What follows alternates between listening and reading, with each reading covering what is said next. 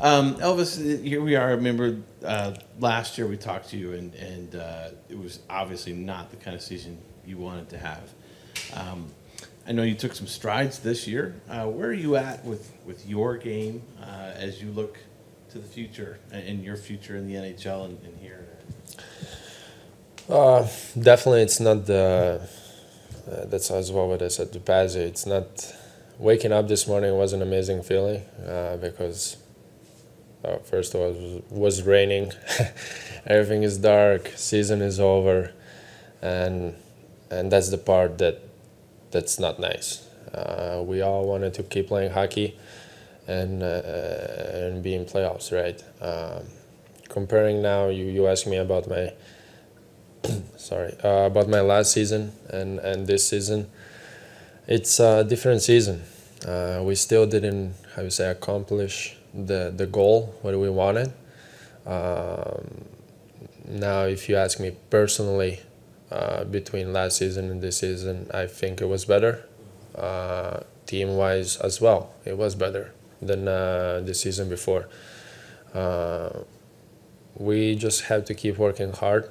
Um, I think as a team, as a group, we showed several times that we have character, that we can fight for it, we can win the games, tough ones, easy ones. Doesn't matter who is coming against us. So that's a good thing for us to see and to know that there is that capability. Um, but now there is, for me personally, there's different obstacle. I'm gonna go for World Championships, and I'm excited. Can't wait to see my teammates, my boys, over there in Europe, and I'm focused on World Championships. I mean, I guess how much are you look? I mean, you just mentioned how much you're looking forward to it, but a year ago you obviously did not play in the Worlds, and that became like a big deal or whatever. But at what point did you decide that you wanted to play, for Latvia, and what can you get out of it from a playing standpoint? That's exactly the difference between the last season and this season. Last season I went through a lot, mentally, physically, emotionally, a lot. I went really through a lot, and being there in national team with I'm not saying mental breakdown, but like not being on 100%, just finish a really tough season. I don't think that would be a good thing for my teammates over there. It's not that I'm the super god here, Superman who is gonna help them, right? Uh, they did amazing. I'm proud of them. I watch it every single game. I called the guys right away on FaceTime. I was emotional. I cried for them. Those guys, I started since when I was little. There is half of teams since when I played under 15 in national team with them. So those are the I'm not saying the real boys, but they are the real boys. And I know that we have character, and we can achieve a lot of things, and that's what they did, and that's what they showed. Now this year, the season for me was, for me personally, if I have to think now where to put myself going to Worlds or not, I think it was all right. Obviously, there's a lot of things to work on it, but I'm super excited and can't wait to go to Latvia Saturday. Elvis, just the whole off season is going to be surrounding finding a new general manager. Does that make you nervous at all about what could potentially happen after a new general manager's in place here? Well, right now, I'm honest. I'm not thinking about that because, like I said, I want to go on World Championships on my 110%. I still have hockey left there to play. Unfortunately, like I said, we don't have playoffs, but I still have hockey to play over there, and then that's my off season when I'm gonna start thinking about things. It's obvious that we're gonna get a new GM here. There's gonna be big changes, and that's a totally normal. We need big changes, and we can't keep going like this. I'm honest. Like we all want to win. We all want to playoffs, and for our fan base, for this city and organization, I think one day bringing the cup over here, that would be huge. And this is our all team players' goal and dream to do that. What's gonna happen? Well, that's not under my control or his or yours. Like it's the new guy who's gonna come in and he's gonna do his moves. I assume so. What is the best for this organization? So, injury situation, how are you feeling right now? And then do you feel that there's some things that maybe you can do in the future to, be more available? Well, I can agree with you about my illness, but I'm honest. I'm taking so many vitamins that I could have overdose with them. Like seriously, every morning there's too many pills on everything, fish oil, and I have a huge list. But having a toddler at home, it's a different thing, right? Who is sneezing, who is spitting you in the face, in the mouth, and it's completely different, right? But that's that part. Yes, I'm not happy that I was so many times sick. Injury wise, I'm happy with my work, what I did during the summer. I had no injuries except the last one now with a little hip injury, and mid-season I had my back problem. But that back problem, it has nothing to do with my strength or how I am. It's just happens. There's guys who happens just pulls your back and you can't even put the socks on. Like my wife was putting the socks on me in the morning, and I was at that time 28. That was 2 years ago, and I was wow, that's pretty tough one. And but that yeah, and hip, yeah, I got hurt, but now I feel fine, and that was our medical team work to do, and they did it well, and I'm good now. You had a new goalie coach this season. How difficult or how much of a transition was that to getting adapted to him and getting to know him and he to know you as well? Yeah, I think that during the training camp it was more like meeting each other, and I would say October month as well. That was like meeting each other as well, because that's when just the game started going. Overall, it was different. It was different compared to Manny, different techniques and different thinking. But it was good work. I mean, I feel that I still improved my game. I'm not gonna say which one is better, which one is worse, but it's different type of coaching. As well as team-wise, we see Lars or Pazzi is completely different coaching, or Torts, right? So it's just a different hockey kind of thing. Elvis, you've been here a number of years now already. How would you describe the culture of the locker room right now? Well, yeah, I'm here 5 years. This is my home. This is my home, and this will be my home.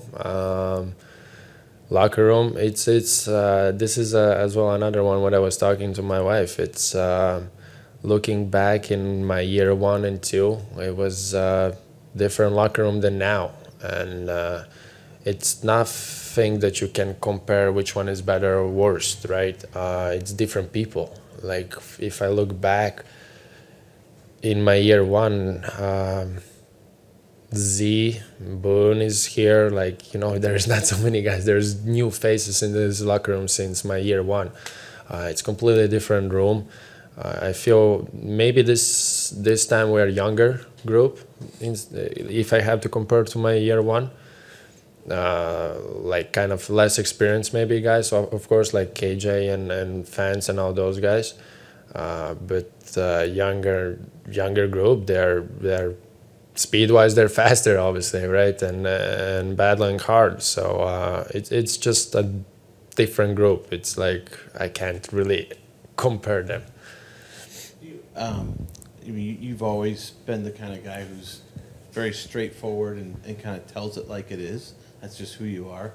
I feel like you kind of run hot a little bit sometimes. Are you the kind of person, do you feel, that is misunderstood sometimes as a person? Oh, I got this. I got this a lot.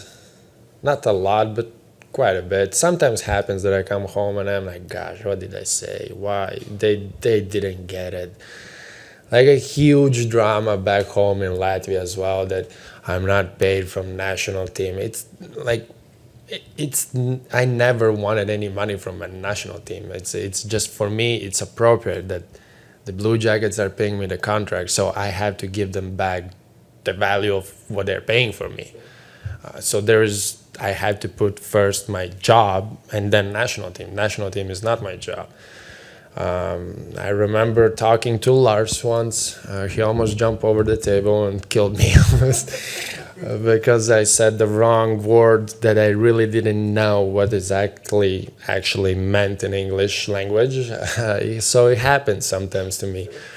But I'm learning from that. But being straight, and I think that's a good thing. And honestly, another person who I really liked, who was that way, that was Torts, and that was perfect.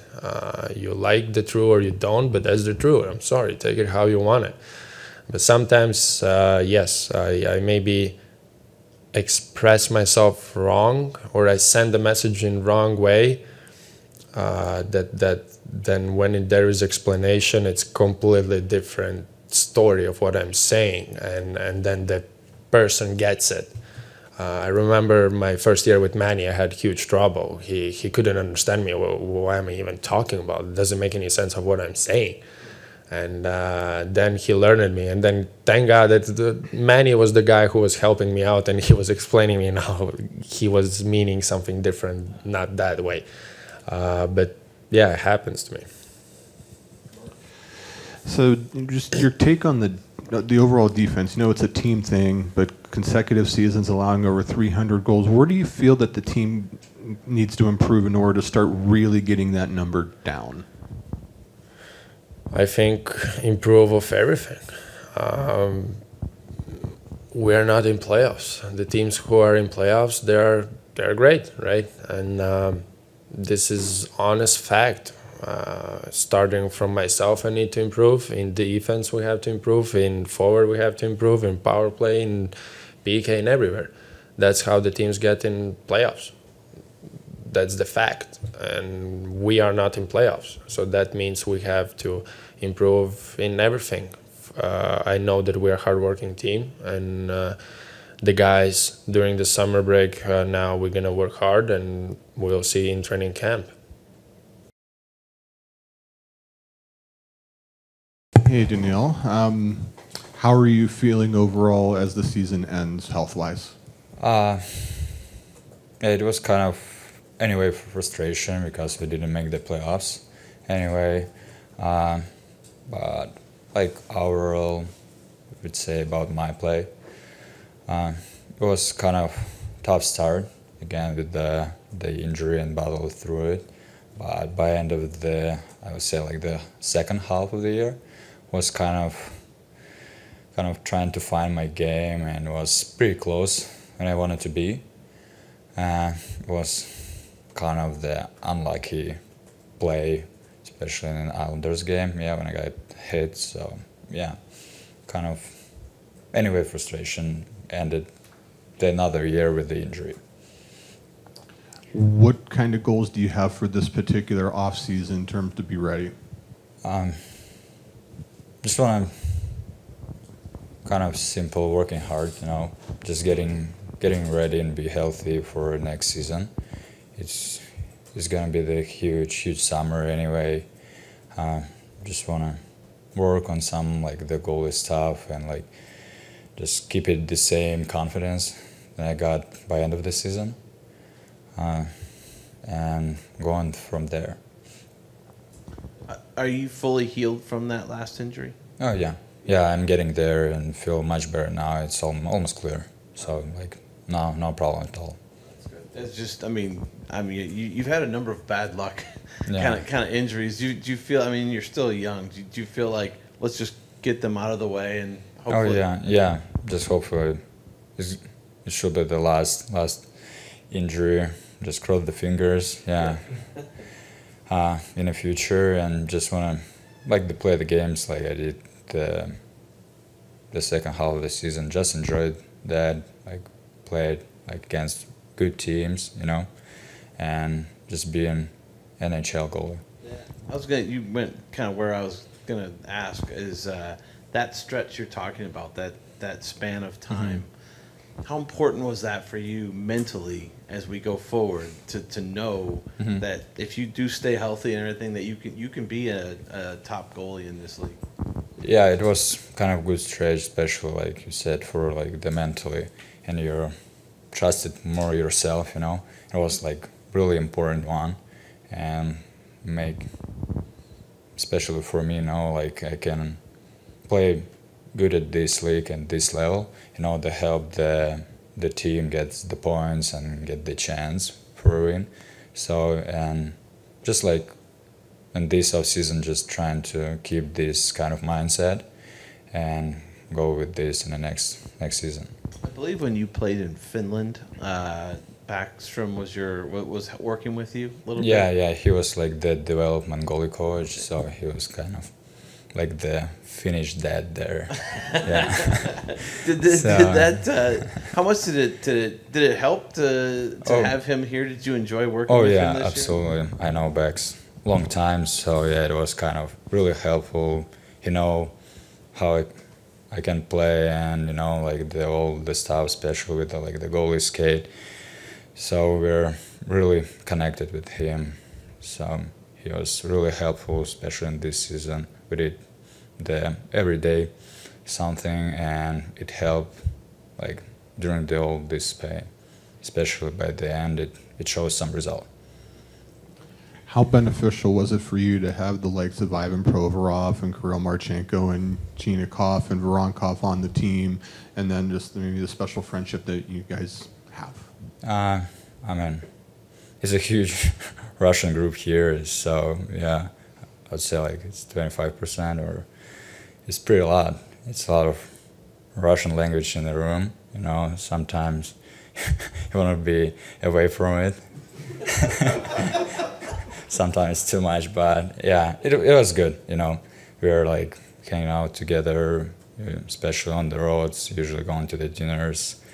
Yeah, we got another 25% Russian tax with us, so yeah, he's getting there. He's Russian better than War's English.